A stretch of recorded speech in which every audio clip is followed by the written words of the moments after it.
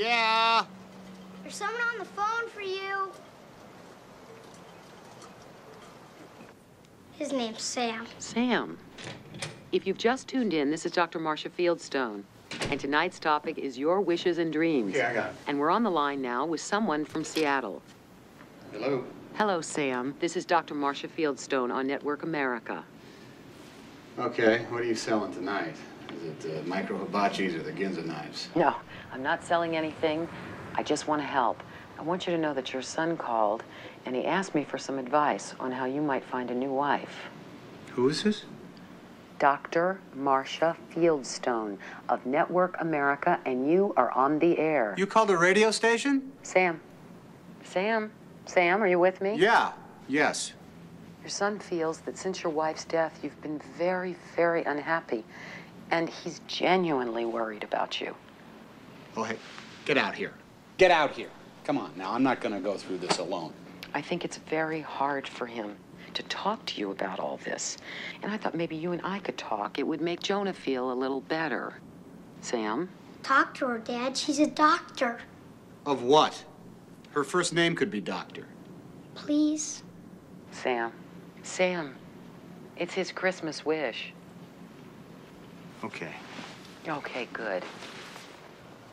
Now, I know this is difficult, but how long ago did your wife die? About a year and a half ago. Oh. Have you had any relationships since? No. No. Why not?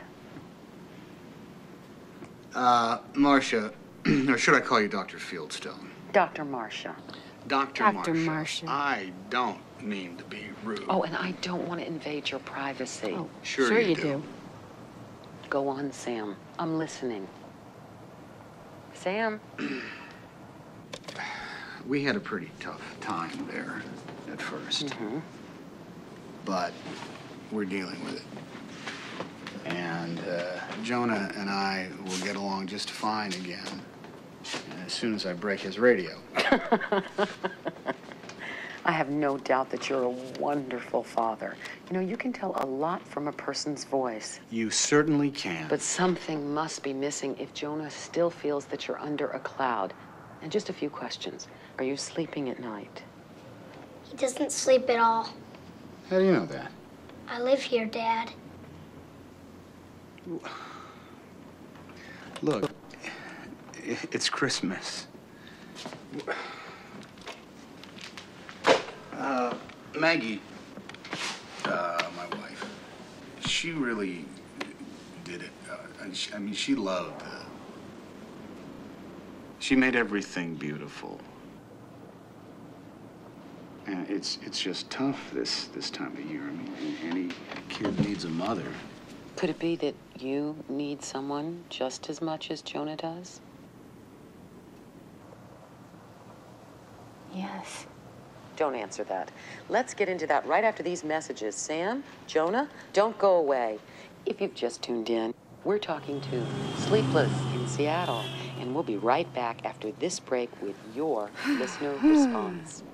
What is she talking about? This is when other people get to call in and dump on what you said. Oh. Get Oh. Stainometer, and I Well, promise this is really your fun. old carpet will And look helpful. brand new.